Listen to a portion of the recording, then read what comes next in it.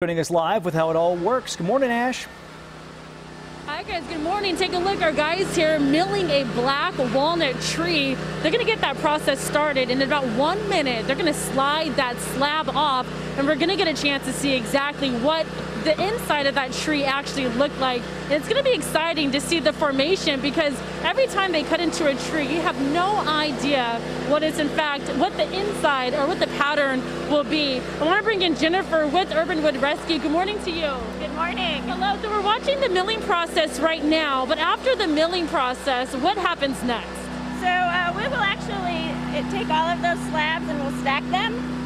In many cases, they're set aside and air dried for anywhere between 6 months to 2 years, and then we actually will put them in a kiln. Okay. And so we actually have a really cool vacuum kiln here with us, right over here. And so we're able to put those slabs into that kiln where they'll dry from anywhere from 2 weeks to a month. And then that reduces the moisture in the wood, and it's available for sale.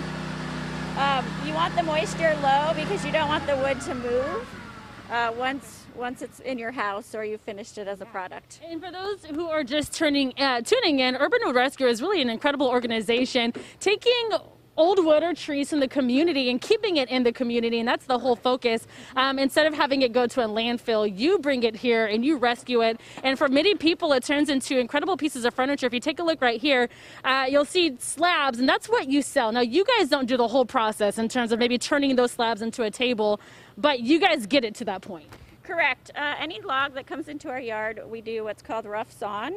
And so you're just getting a basic slab out of it.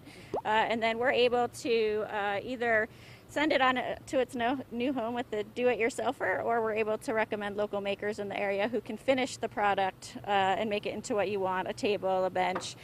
Anything, yeah. Sorry, speaking of benches, take a look right here. Here is something from one of their walnut trees. We talked about the walnut tree earlier.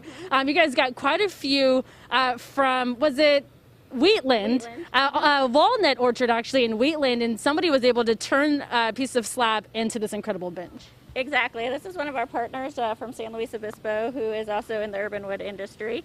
And he was able to take some of those slabs that we were showing you earlier and put it into this lovely bench that could be used anywhere in your home. What a great thing you guys are doing. So we're going to swing back on over to these guys. I'm going to have you guys slide that off whenever you're ready to. As they're doing that, let's really quick talk about this weekend. You guys unfortunately did close for a little bit of time because of the COVID crisis, but now this weekend finally you guys are in fact opening back up. Yeah, exactly. We were closed for about 8 weeks and just doing online sales.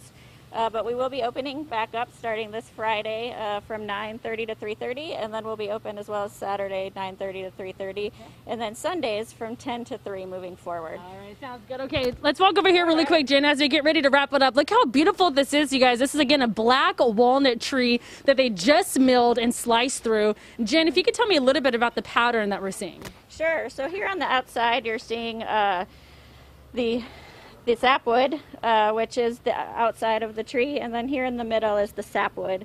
And so here you're seeing a lot of the black color from the black walnut, as well as the figure that runs up through the log. And so if we had run water over this, you would see really shiny black here and then a blonder color here.